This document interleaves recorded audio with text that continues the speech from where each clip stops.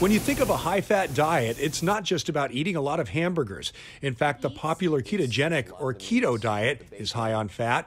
I eat a lot of eggs. And it's possible that diet may help fight off infection for humans. It was kind of an on and off switch, and we were blown away. Portland State University researcher Brooke Napier led an earlier study that showed mice fed a high-fat keto diet saw a significant impact on their immune systems. Meaning that they had worse inflammatory disease, but they were clearing infection faster. Then Napier, who is an assistant professor of biology, took the next step. She and her team worked to figure out which specific saturated fat was responsible for the dramatic change in the immune systems of the test mice.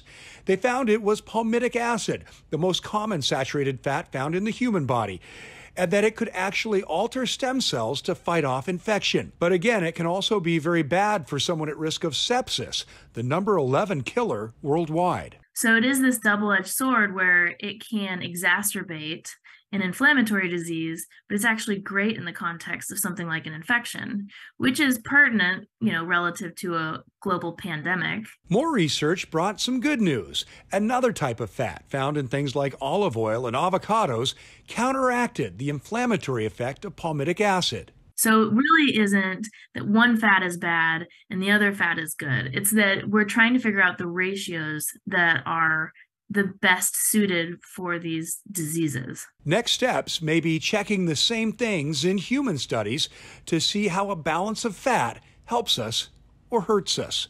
Tim Gordon, KGW News.